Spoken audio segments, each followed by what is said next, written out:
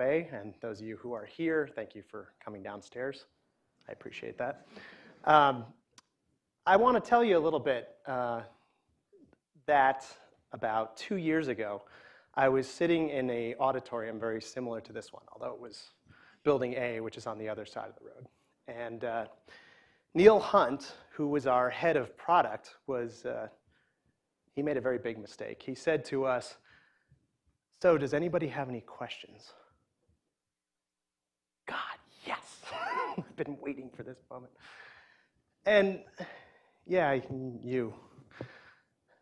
And I asked him, I said, "Neil, what do we have?" I mean, right now we're in a bunch of countries and we're about to go kind of globally. And what are we going to do about getting Netflix to work streaming all over the world? I mean, how are we going to deal with the various networks that are out there? What are we going to do about prepaid plans and all these like wireless connections and broadband that doesn't look at all like the broadband we've encountered before? And Neil, he took a little while with my question. He was very nice, nice guy in general. And he said, well, this, that, the other thing. But what you're talking about, Guy, that's really 7 to 8 years off. You're thinking down the road, but we're not going to be able to do that anytime soon. And I said to Neil, I said, well, that's funny because I will show it to you. I will bring this to you long before it's ready. I will give this to you, and if you come to Hack Day. And the audience just kind of sat there like, whoa, did you just challenge Neil Hunt, the head of product? I said, yeah, So here we are in Kazakhstan, streaming on a 3G connection on a TV that's sitting on the back of a car in the middle of nowhere. That's me and Kazakh man, and he doesn't speak a word of English. And he says, well, he's like saying in Russian to me, he's like, this is very interesting, this Netflix, I would like to buy this. And I said, there's VPN, but it's coming, we're working on it, and it will be there soon. So I was a bit concerned that he was so ready to just buy this SIM card and pop it into a TV on a car. But he did tell me that, he had shown me like his phone, and I'd seen a lot of the phones that were out there. And actually, the internet was pretty good. I mean, this was a main way of people consuming the internet out there. This was not broadband households. This did not look at all like the internet that we had dealt with previously when we were building Netflix. And as it was catching on and more people were signing up, it was getting a lot faster, which was really nice because there was a problem that it was also getting slower in that as soon as it got faster, people would sign up and go, this is amazing, I really need to get this. But then everyone would get it. And suddenly it would get very congested. And that was kind of a problem for us when we were looking at the networks that were getting more fiber and everything was getting quick. But as we were doing it, they were, more people were signing up, and then all of the links were starting to fall over, and there were issues. And I'm sure some of you tonight have actually dealt with that in a performance audience, but I told him, just like I said to Neil, I said, look, I don't want to wait. I mean, there are real engineering challenges out there. We need to know what they are, and we need to get in front of them. So it is possible, but it's also going to involve some pretty hard cuts in the app, right? So there are things which are extremely bandwidth intensive. There are things which require fast round trip time back to the servers, and those don't exist. So this was all kind of predicated on it's better to have an app that actually works than an app that has every single feature but doesn't work. So I told him, like I told a lot of the people here, we really need to know what this looks like. And we don't need to have an average of what it looks like. I don't want to know that in the average population of Netflix users, half of them are on pretty good internet and everything works fine, and the other half, that's why I have a job. So I instead said, well, let's go start picking all of this data up and let's send it back, which immediately led to two very quick conclusions. The first was that it would be fine to just kind of average that, except averaging is a little bit tricky in that you start seeing, you don't know what the distribution itself looks like. You know what the average is, and you have no idea if that average is there because you have two very bipolar things in your distribution where you have a whole bunch of, like, say, caching behavior, which is taking 0 milliseconds, and infinite behavior where things are timing out. And that doesn't really help us, like, deal with that. And But so what do you do with the massive amount of metrics? Do we just capture everything and log everything back to our servers? Well, no, that's way too much data. So we're going to start sampling. Well, we can just pick a sample and say that this is actually what it looks like for the population. But the problem is we don't know if that's what it looks like for the larger population. We don't know how good our sample is. We don't know if the sample applies to the markets that we were looking at. We don't know how good that information is going to lead us regarding the population. And so I had then seen a talk from Jim Roskind, and he had used this term of having a massive map reduce out of every single client in the world. So why not take all the clients, let them chew on the data a little bit, and send the aggregated result back up? So now we don't have to log absolutely everything, but we can see absolutely everything.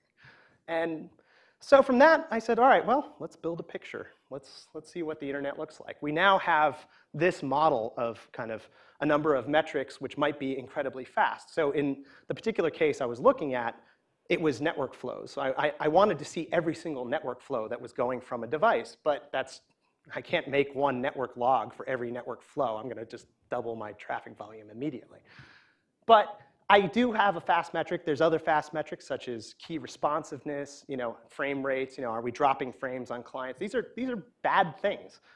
But I need something which works that has flat memory usage and is very quick to insert. So if I have any one of these sets of data points, I can put it into a data structure very quickly, filter out anything that's not important, send that back up to the server. So for those of you who haven't seen it, this is kind of a standard constant bin histogram. And this is actually from some field data where we're seeing a lot of behavior is working exactly as we expected it to in the lab, and our simulations are good. And then we've got all these outliers. And the outliers was exactly where Kazakh man was standing with me when we were over there. So we were looking at these histograms, and we said, well, how do we get some usable information from that? And so spoke to some of my math colleagues, and they said, well, the trick to that is you have the aggregated data. You need to calculate the inverse empirical cumulative distribution function, which is a real piece of cake. You see, you just take this equation, and actually you just use R. R is much better at this. So I don't want to figure this equation out at all. And I just pulled in the histogram tools library that Google had already built for us, and everybody else who likes open source. Took that data that was in the histogram and then popped out this IECDF. And then I can say from that, all right, where's the median? Where's the 95th percentile? Where's the 75th? Whatever. Suddenly, I noticed the problem in my old graph. I have equal information in the area of interest as I do in the area of the outliers. I don't need to know how much of an outlier they are. I need to know that they are an outlier. I mean, when the connection snaps and stops working, it's slow. It's too slow for the user, whatever it is. So I don't need as much information over there as I do over here, where I have my 50th, actually in this blue line next to the red line, which has the 95th percentile. And there's another nice solution to that. I can actually space out the histogram in a different way. This is an exponentially spaced histogram, where I'm putting a lot more information over here on the left in my area of interest, as opposed to the area over on the right, where it's slow, and I don't need to know exactly how slow. Turns out that if you watch those numbers in the top right corner, that it didn't actually change that much. I have almost exactly the same median and 95th percentile when I calculate both of these, which led to a wonderful situation that I was now in. Now we knew that we had a lot of data, and it was better than the opinions. And to give you some sense of context of when I was debating this at the time, these are actual quotes, I will protect the innocent, that I got from a number of people internally that were telling me exactly how networks worked around the world. Well, we live in a 50 millisecond world. Thank you, that's my joke. I couldn't believe when I was actually sitting in a meeting, and there's nothing 50 milliseconds about this world. Maybe around here, but that's it. Well, no one really minds looking at the spinner when you're loading the app. I mean, it's not that bad. I mean, the app loads eventually. Do you guys mind? I mind, okay? But I'm biased. I'm a performance engineer. These guys definitely mind. And, well, why should I spend any time with that instead of implementing this new cool feature that's coming along? Or, well, there's no way our client is making that many requests. It doesn't need to do all that network junk, you know? And I said, oh, that's interesting because we measured it. But it doesn't matter because any architecture you're going to pick, it's hard. And one of the things we needed to take away from this, we needed to make it simple and cheap to experiment out in the field. And we had to get a very quick read on what we were getting. So that's why we built Daedalus. So this is actually our viewer, in addition to the client libraries that actually are collecting the raw data and kind of chomping on it out at the edge. And this views the aggregation of all of those histograms. So as all of the clients are collecting this data, in this particular case, I'm actually going to be measuring DNS. And I was kind of curious about what DNS looked like around the world. And it actually looked pretty good. Up here towards the top, this is very fast DNS requests. Down here at the bottom is stuff that's really slow.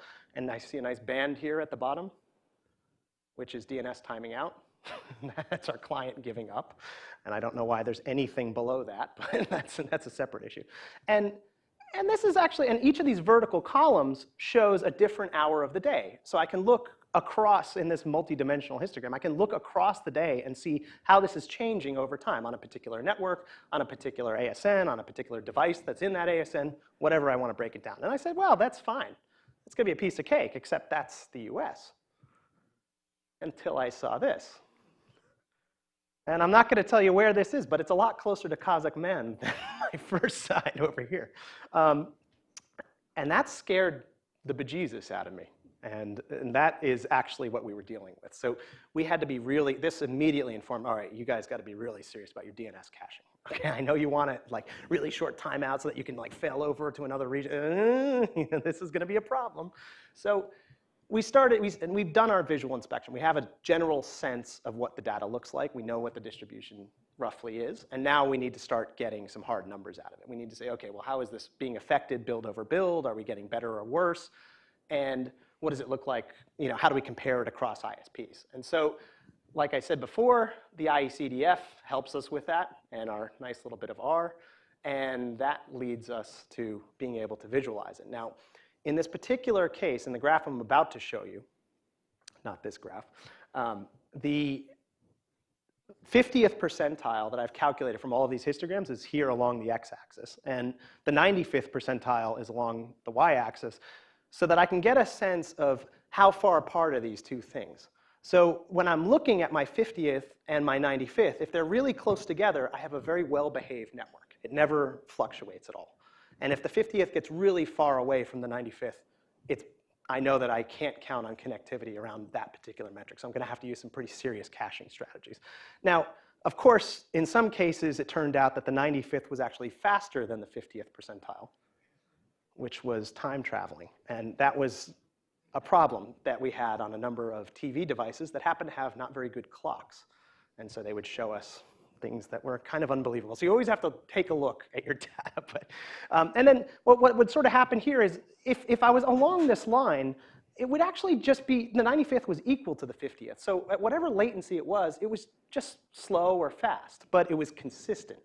As I got into this top left quadrant, very inconsistent. This is kind of the dangerous area. So we're kind of okay in this green area, but as we kind of crawl up, things get a little more challenging. So this is actually in that same segment of networks before, that data by ASN. So this is by ISP, more or less.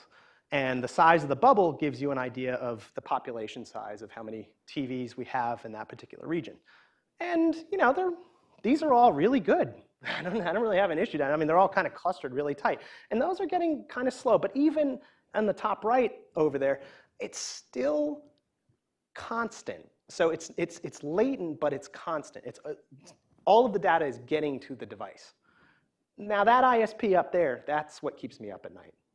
This is really our challenge when we start looking. And then I colored these based on similar network characteristics using k-means. So we got a sense of which populations we should be testing against. So just kind of blowing up this bottom left, I can see again, a bunch of the ISPs are acting really well, and then there's kind of things that are getting more challenging. So I have an area of interest now to start looking at new programmatic fixes to try to work around some of this behavior. And that was all pretty good, except these are TVs, smart TVs. Smart TVs tend to be owned by households that are doing all right. And they tend to have broadband that works. So then when I looked at the Android data, things got a lot worse. So, I mean, the scale has completely changed here. The 95th is nowhere near the 50th on any of these networks. So this meant that, I mean, these ISPs, they're going to be really challenging. So, I mean, again, there's a product need. I mean, we're going to need to identify. We don't know what the size of the total populations are there, but they're going to be significantly big. So we basically took all this data and we said, it's hard to look at the raw data, but it would be a lot easier if we actually just built something that would emulate it so that we could actually feel what it looks like. So this was actually an ASUS router that I took that I plugged in a display, and in my first iteration I was trying to emulate the Orange network, and I thought that would be pretty cool because the Orange network is actually a pretty well-behaved network. And then I ran into one of my French colleagues who told me, oh, no, no, no, Guy, this is not Orange, this is Orange. And so I fixed it. But anyway, I showed him and I said, oh, well, don't worry about it because now we have the ability to kind of emulate these networks. And that is actually what I want to leave you with. Don't guess. Just because the metric is moving really, really fast, we have options and we can actually figure this stuff out. So we'll be able to build better software if we can see that distribution. And I have all of the details of everything that I showed you, including how to do all that, up there on that blog. So thank you very much.